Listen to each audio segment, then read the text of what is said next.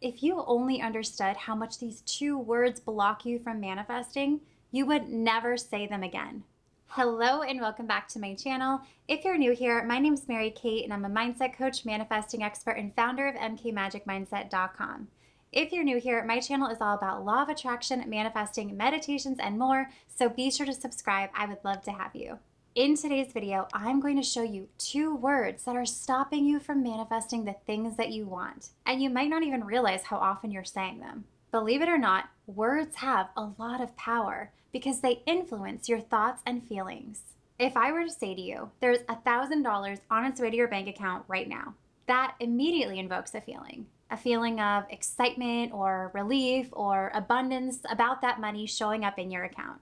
And then your mind, of course, starts thinking thoughts like, well, why is that money coming? Or how is it coming? Or maybe I'll use the money for this, or I'll pay off this, or I'm going to buy this. Just me saying those words to you immediately invokes thoughts and feelings. So words have a lot of power.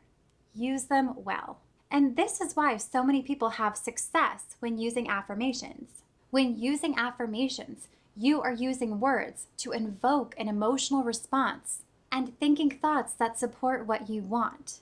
There are words that empower us, and there are words that defeat us. But the most important thing to understand is that words can signal exactly where your belief system is. If you've been wondering if you have a limiting belief about something, look at the words you've been using. Words like hope or wish are signals of a lack and loss of power in your ability to have that thing. Or phrases like, when I have this, or when I can afford that, then I can have what I want. So when this circumstance is ideal, then I'll be able to do that thing I want or have that thing I want. There are a lot of people operating from this way, and that's not the way manifesting works. Here is something you need to understand right here, right now, in order to change your life and your future. The power is within you, not outside of you. You don't need to hope or wish. You need to believe and know. I need to repeat it again because it's so important. You don't need to hope or wish. You need to believe and know. There's a huge difference between hoping and wishing and believing and knowing. It's up to you to decide what you want, know you can have it, and believe you are going to have it. You get to decide what you have, and that's the fun part of manifesting.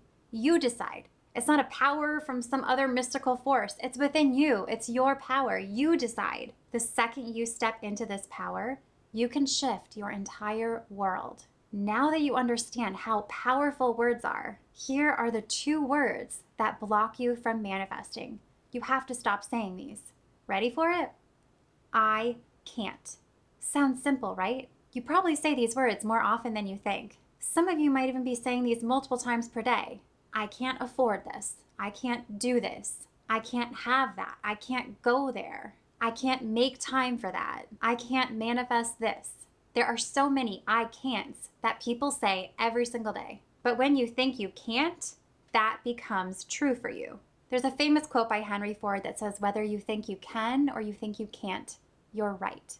You are only limited by your thoughts. So when you continue to think thoughts of I can't, you are going to keep getting the results from that thought.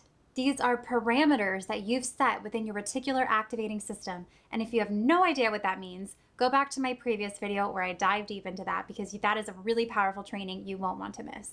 But you won't be able to manifest the things you want if you think you can't. For example, how many times have you said, and be honest, I can't afford that?